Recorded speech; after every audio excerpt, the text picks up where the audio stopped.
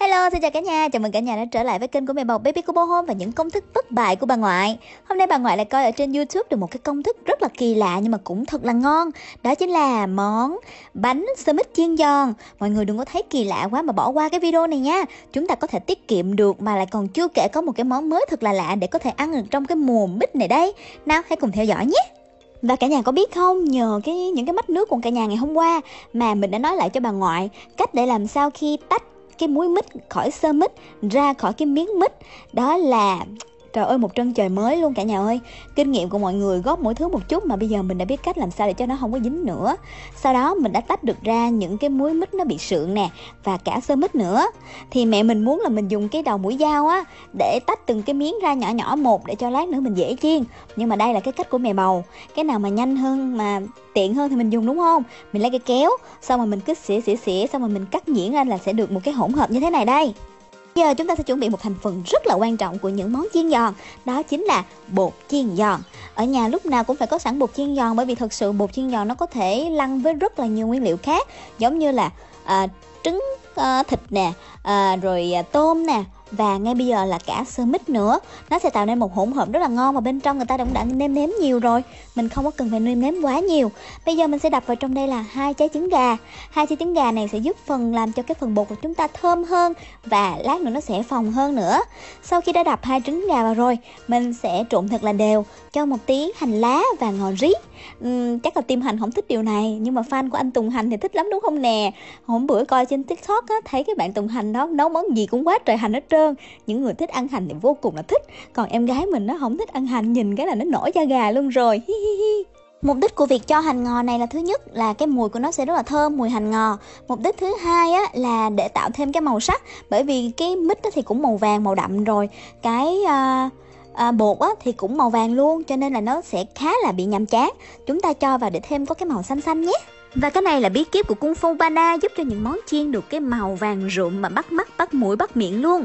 Đó là một muỗng cà phê bột nghệ. Bột nghệ nó sẽ giúp cho cái màu vàng nó càng bật lên nhiều hơn, và nó cũng giúp cho món ăn nhìn hấp dẫn hơn.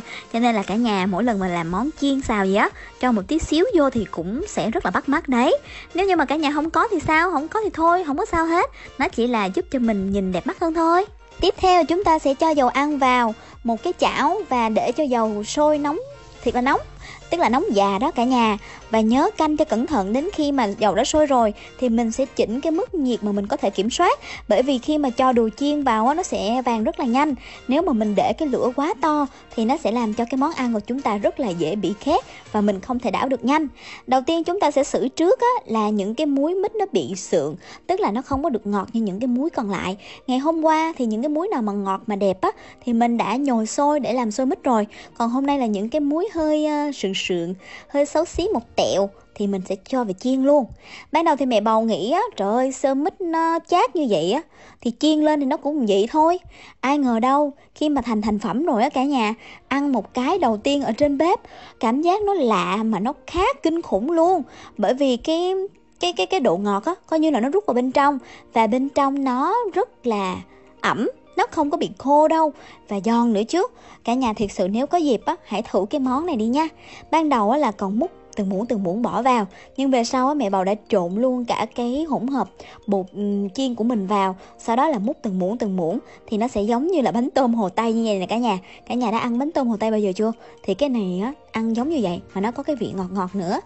Đối với những cái muối mít mà nó bị sượng thì khi mà mình chiên lên, cái độ ngọt nó rút vào bên trong luôn, và mình ăn mình có cảm giác giống như là trời ơi sao ngọt dữ vậy, sao lúc nãy mình lại bỏ mất cái muối này vậy đó. Tả như vậy thì cả nhà cũng khó mà có thể tưởng tượng, nhưng đây là một cái món ăn mà ở trên YouTube rất là nhiều các mẹ ở nước ngoài cũng như là các anh các chị ở miền Tây đã áp dụng và thành công. Cho nên nếu cả nhà có dịp thì hãy thử cái món này nha, đảm bảo sẽ không bị thất vọng đâu. Hello, xin chào cả nhà, chào mừng cả nhà đã trở lại với kênh của mẹ bầu BABYKOPO Home nha. Hôm nay mẹ bầu sẽ hướng dẫn cho cả nhà một món bao ngầu. Đó là món gì đây ta? Xôi mít. Sáng nay bà ngoại đi ra ngoài chợ thì không phải là để tìm mua một vuông dẻ trắng đem về mấy chiếc khăn tay, mà đã thấy được một cái miếng mít rất là ngon, cho nên quyết định đem về nhà và sẽ chế biến một cái món gì đó liên quan đến cái này đấy ta. Coi một vòng ở trên Instagram với lại Facebook và YouTube đồ tùm lum tà la, cuối cùng bà ngoại đã phát hiện ra một công thức bất bại, đó chính là chế biến thành xôi mít, vừa ngon, ngọt lại còn thích hợp với tất cả mọi người nữa chứ. Thật ra là cái công đoạn phức tạp nhất chắc chắn cả nhà cũng đã biết rồi, đó là công đoạn bóc mít. Bởi vì nó dính tùm lum tà la, nó có nhiều xơ nè, xong rồi nó còn có nhựa nữa chứ. Cho nên tốt nhất cả nhà hãy đeo cái bao tay vô, nó có dính gì nó cũng dính vô tay thôi. Không biết có cách nào để mà có thể khắc phục được cái chuyện này hay không. Bà ngoại đã phải rất là trầy trật để có thể bóc được xong trái mít. Tuy nhiên nha, kết quả thì rất là bất ngờ, bởi vì trái mít có thể ứng dụng được vô cùng món luôn. Nào là cái muối mít lá này chúng ta sẽ làm xôi nha. Xơ mít mình có thể kho cá, kho thịt, thậm chí là làm bánh. Mấy hôm nữa mẹ bầu sẽ hướng dẫn cho, đảm bảo món ăn bao ngầu. Bây giờ chúng ta sẽ bắt đầu tách những cái xơ mít ra để yên đó, để chuẩn bị làm một cái món khác. Món đó gọi là bánh xơ mít chiên giòn. Nói xơ mít chứ những cái xơ mít cái ăn cũng ngon lắm luôn á cả nhà. Bây giờ chúng ta sẽ chuẩn bị nguyên liệu để bắt tay vào phần nấu xôi nhé.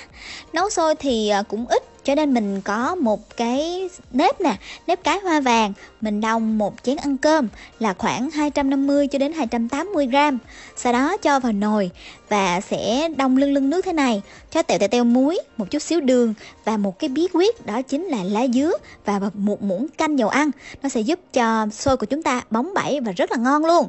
Bây giờ đậy nắp lại và nhấn giống như là nấu cơm vậy đó, trong vòng 45 phút. Tít.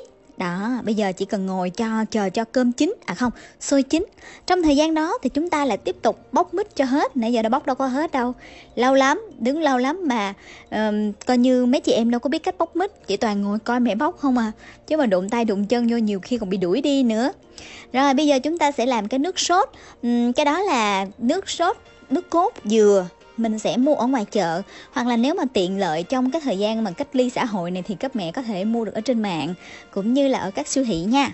Mình cho vào đây một chút xíu muối, teo đường và mình sẽ khuấy lên, trộn lẫn với lại bột năng đã pha với lại nước lạnh để cho làm đặc sệt lại nhé. Đó, mình sẽ khuấy nhẹ. Nếu mà để cho nhanh thì có thể pha với bột gạo. Còn nếu mà ở nhà không có sẵn thì cả nhà dùng bột năng cũng không có sao. Cuối cùng chúng ta đã có được cái nước sốt sệt để lát nữa còn rưới lên trên xôi mít chứ. Cái nước sốt này cũng có thể ứng dụng để làm xôi xoài đấy. Sau khi đã lọc được hết tất cả những cái muối mít nhìn ngon ơi là ngon, ngon mắt ngon miệng này thì mình sẽ rọc một cái đường. Sau đó mình lấy cái hột ra và để nguyên cái áo lụa nếu cả nhà thích. Còn nếu mà sợ chát á, thì cả nhà bỏ cái áo lụa bên trong đi cũng không có sao. Mà bà ngoại thì tiếc lắm, bà ngoại giữ hết trơn hết trọi. Mới có được cái muối đầu tiên á là nói là thôi mẹ ơi, lấy ra đi cho nó đẹp.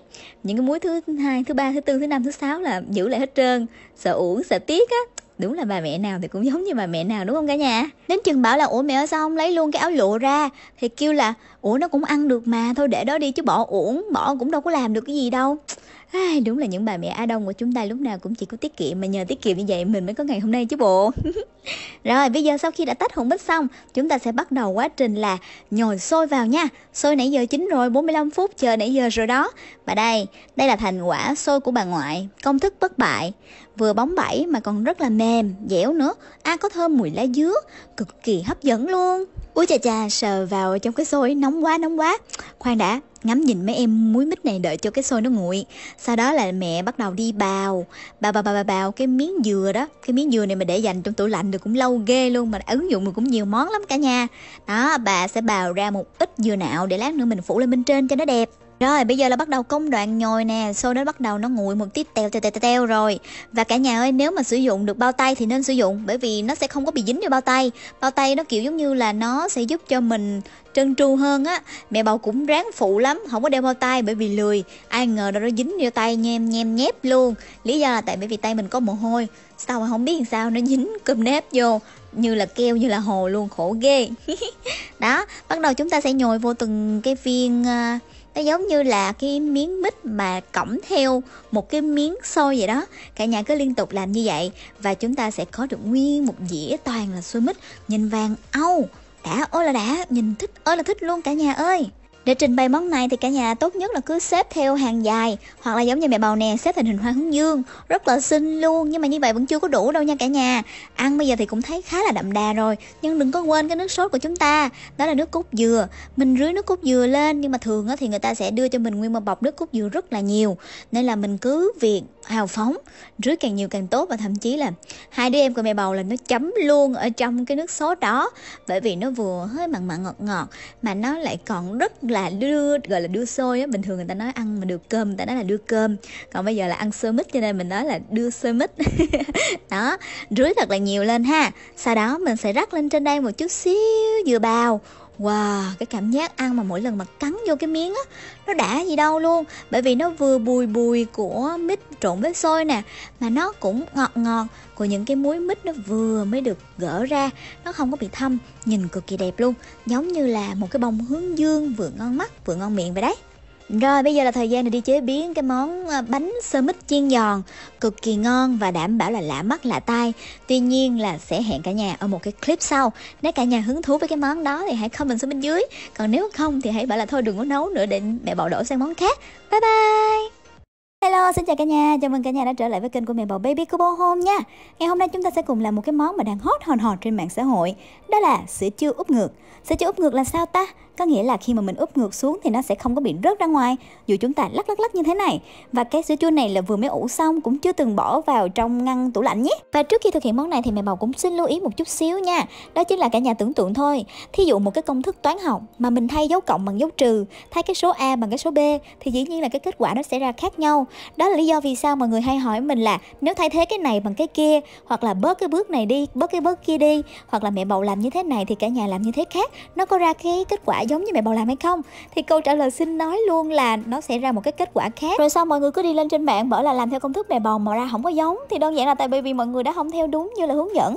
Cho nên lần này cố gắng nha, làm y chang các bước như mẹ Bầu làm và chúng ta sẽ có thật là nhiều feedback để khoe với mẹ Bầu trên Instagram BABYKOPO Home thôi. Cái lỗi mà mọi người hay mắc nhất khi làm sữa chua đó chính là hay bị nhớt. Thì để đảm bảo là chúng ta vô trùng tất cả các dụng cụ rồi thì cả nhà hãy đun sôi nước lên, sau đó cho tất cả vào luộc, thí dụ như là đồ đựng, đồ khuấy và cả dụng cụ trong suốt quá trình mình làm nữa nhé. Trên màn hình thì cả nhà sẽ thấy là tại sao mà mẹ Bầu lại bỏ quá nhiều thời gian vào trong cái việc trụng này. Bởi vì sau nhiều lần fail hỏi các chị ở trên mạng thì đã biết rồi, mình làm sai là do mình bỏ bớt cái bước này đi. Một số bạn thì dùng cái hũ đựng nó bằng nhựa thì hãy tắt bếp đi và đợi cho cái nước nó bớt sôi đi một chút, rồi sau đó mình cũng cho vô mình tráng sơ qua, rồi mình để ở cái nơi khô ráo chuẩn bị cho các cái bước tiếp theo nhé. Vì chị tìm thấy có 10 cái hũ thôi cho nên là mẹ Bầu phải giảm nửa cái công thức đi. Nếu cả nhà làm nhiều hơn thì nhớ nhân đôi lên nhé. Đầu tiên là cần sữa ong thọ, mình cần phải có một nửa lon. Tiếp theo là sữa chua, mình có thể sử dụng cái sữa chua mình làm tại nhà để làm sữa chua cái. Còn nếu không thì cả nhà lựa cái hộp sữa chua Vinamilk mà nó có chữ lên men tự nhiên, nó sẽ dễ dàng lên men hơn và cũng giúp cho chúng ta có cái mùi vị gần nhất với là sữa chua nhà làm. Và cuối cùng là 500ml sữa tươi, cả nhà có thể sử dụng sữa tươi Long Thành hoặc là sữa tươi Đà Lạt để cho cái mùi vị nó ngon hơn. TH True Milk cũng được, nói chung là tùy mình kiếm được cái Đà Lạt thì kiếm. Khoảng cỡ 5,5 hộp luôn á cả nhà. Thôi kiếm cái đồ nào đông đi cho nó chính xác. Và đây là một cái lưu ý vô cùng quan trọng cả nhà, nếu mà quên bước này sẽ rất là dễ bị hư. Tất cả các nguyên liệu đều phải để ở trong nhiệt độ phòng trong vòng 2 tiếng đồng hồ để nó nguội hoàn toàn, không có được lấy từ trong tủ lạnh ra mà làm thao tác liền đâu nhé. Bây giờ chúng ta sẽ bỏ vào trong nồi là khoảng cỡ 500ml sữa tươi. Bây giờ mình sẽ đun ấm lên cùng với là sữa đặc. Đụng đến sữa đặc á thì ta nói không có biết cách mở, không có biết dùng cái dụng cụ mở này đâu cả nhà ơi. Loay hoay miết mà vẫn không tìm ra cách. Hôm nay thì ông chồng đi vắng mất tiêu rồi, vậy là không có ai phụ, không có ai hỗ trợ giùm hết trơn. Cuối cùng sau khi làm banh ta lông ra rồi thì quyết định phải đi xuống nhờ sự hỗ trợ của mẹ chồng thôi. Trong khi tôi thì loay hoay hậu đà hậu đậu không xong, mẹ chồng làm rột rẹt cái là xong. Tiếc thế cơ chứ. Và đây xin giới thiệu với cả nhà pha mở nắp hộp trong vòng một đốt nhạc của mẹ chồng mẹ Bầu. Ui xấu hổ ghê luôn á. Rồi, nè, bén lắm nha. Rồi, có sữa đặc rồi nè. Bây giờ mình sẽ khuấy, trong đây là 500ml sữa tươi cùng với lại nửa hộp sữa đặc. Nếu mà cả nhà làm công thức gấp đôi á, thì nó sẽ là tỷ lệ 1:1. 1 lít sữa tươi và 1 hộp sữa đặc nha cả nhà. Chúng ta sẽ dùng cái rây để khuấy. Càng đều thì lát nữa cái sữa chua của mình á, nó sẽ không có bị lợn cợn. Và cả nhà nhớ là mở lửa thiệt là nhỏ. Chúng ta sẽ không có để cho hỗn hợp này quá sôi, bởi vì quá sôi thì sẽ dễ làm chết men. Chỉ đến khi nào mà cả nhà thấy á, là nó đã nóng vừa đủ, thấy bốc khói lên là lúc đó tắt ngay bếp nha. Tắt ngay luôn nha. Và mình chờ cho đến khi nó nguội. Nguội đến khi nào ta? Nguội đến khi mà mình rờ tay vô mình thấy ấm như là nước tắm của em bé đó. Là khoảng cỡ 60 độ thì phải. Lúc đó là chúng ta đã có thể bỏ tiếp các nguyên liệu khác vào rồi. Nhớ nha, ấm như nước tắm em bé, cả nhà đừng có làm cho nó quá nóng thì sẽ chết men, mà quá nguội á, thì không có đủ để kích hoạt men đâu. Và để quyết định được cái độ chua của sản phẩm thì chính là cái bạn men cái này đây. Cái bạn men này cả nhà nhớ lưu ý mua cái hộp nào mà nó có ghi là lên men tự nhiên á, thì cái tỷ lệ thành công nó sẽ dễ hơn. Hoặc là tốt nhất là đi ra ngoài tiệm bách hóa mình mua một cái bịch sữa chua nhà làm thì nó lại càng dễ lên men hơn. Và nhớ để ở nhiệt độ phòng trong vòng 2 tiếng cho nó nguội hẳn rồi hẳn làm nhé cả nhà. Bây giờ sẽ đổ vào trong đây là nửa hũ sữa chua. Nếu cả nhà làm cái công thức gấp đôi thì sẽ là tỷ lệ 1:1:1. 1 lít sữa tươi nè, 1 hộp sữa đặc nè và 1 hũ sữa chua luôn, như vậy dễ nhớ hơn. Tuy nhiên là bởi vì không có đủ đồ đựng nên là mẹ bầu đã chia đôi ra. Cả nhà cứ làm theo cái công thức kia thì đảm bảo là cũng sẽ thành công. Bây giờ tất cả các loại sữa đều đã vào trong nồi rồi, là mình đã tắt bếp rồi đó nha. Lúc nãy là tắt bếp rồi. Bây giờ là sữa nó ấm như là nước tắm em bé đó, thì mình bắt đầu khuấy và không bật bếp trở lại nữa nha cả nhà. Sau một hồi khuấy xong thì bây giờ đã đến lúc chúng ta phải vào hộp rồi. Chúng mình sẽ đổ hết tất cả cái hỗn hợp còn ấm ấm này vào trong cái hũ sữa chua. Cái hũ sữa chua này lúc nãy mình đã để ở nơi khô ráo cho sạch sẽ hoàn toàn rồi nhé. Bây giờ mình sẽ đông và cái công thức này sẽ cho ra khoảng cỡ 10 hũ sữa chua đấy cả nhà. Đậy nắp lại và khi hoàn thành chúng ta sẽ bắt đầu quy trình ủ nhé. Về cách ủ thì thông dụng nhất là mình có thể ủ bằng thùng xốp, nhưng cả nhà có thể quyết định là ủ ở trong nồi cơm điện nè, hoặc là trong lò nướng nè, và trong vòng 8 tiếng hoặc 12 tiếng, tùy cả nhà muốn nó chua nhiều hay chua ít. Hôm nay thì mẹ bầu có sẵn một cái thùng xốp rồi đây nè, và mẹ bầu sẽ tạo cái môi trường cho nó bằng cách đổ vào trong đây là tỷ lệ 1 nước nóng 2 nước lạnh, tổng cộng là 3 lít tất cả. Và đảm bảo là cái lượng nước nó phải xăm xấp cái hũ như thế này thôi. Sau đó phủ một cái khăn vải lên như thế này và đậy nắp lại. Nhớ là không được đụng chạm gì đến nó hay là mở ra trong lúc mà nó ủ đâu nha. Để trong vòng 8 tiếng. Nếu muốn chua nhiều thì để trong vòng 12 tiếng nhé. Và Ten ngủ một giấc xong dậy là xong rồi đây. Chúng ta sẽ cùng kiểm tra nhé. Nào bây giờ lấy ra ngoài ban công để quay. Ồ, nhìn mấy em này nhìn cũng tươi quá chứ bộ. Mát ơi là mát.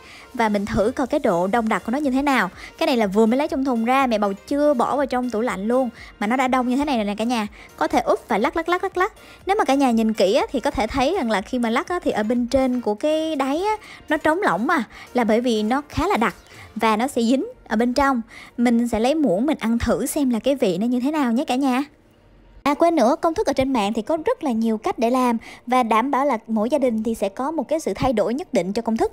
Tuy nhiên là mẹ bầu thấy cái công thức này nó khá là đơn giản và chúng ta có thể áp dụng bởi vì những cái nguyên liệu rất là dễ tìm. Nếu cả nhà có tìm thấy được những công thức nào hay hơn thì hãy comment bên dưới để cho mẹ bầu làm thử nha. Chứ còn công thức này thì khi mà nếm mẹ bầu cảm thấy là khá là ngon.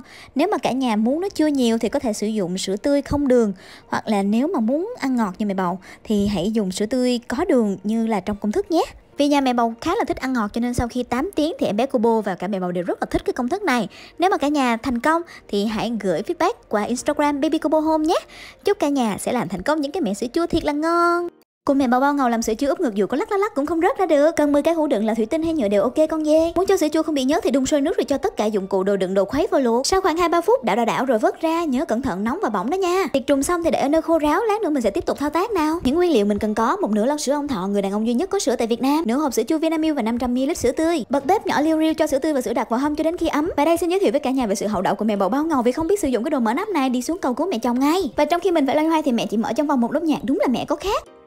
Rồi, nè, bén lắm nha. Vậy là trong nồi lúc này có 500 ml sữa tươi và nửa lon sữa đặc, mình khuấy cho đều đến khoảnh khắc mà nó bốc khói là dừng lại ngay. Sữa chua phải đảm bảo để nguội ở nhiệt độ phòng trong vòng 2 tiếng. Chờ 10 đến 15 phút cho hỗn hợp sữa lúc này chỉ còn ấm như nước tắm em bé thì mới được cho nửa hộp sữa chua vào. Muốn thành quả thật mình thì bước này phải khuấy thật đều nào, và nếu cần thiết thì mình cho qua một cái rây. Và với công thức như trên thì khoảng 10 hũ thôi là sẽ đủ. Đóng nắp từng cái lại và bắt đầu đem đi ủ. Cả nhà có thể chọn lựa ủ trong nồi cơm điện, thùng xốp hay lò nướng, và để tạo môi trường mình cho vào đây 1 lít nước nóng và 2 lít nước lạnh. Nếu sẽ xăm xắp như thế này, đóng lại đi ngủ và chờ trong 8 tiếng. Và Ten đây là kết quả. Nếu muốn chua thêm hơn nữa thì chờ trong 12 tiếng nha.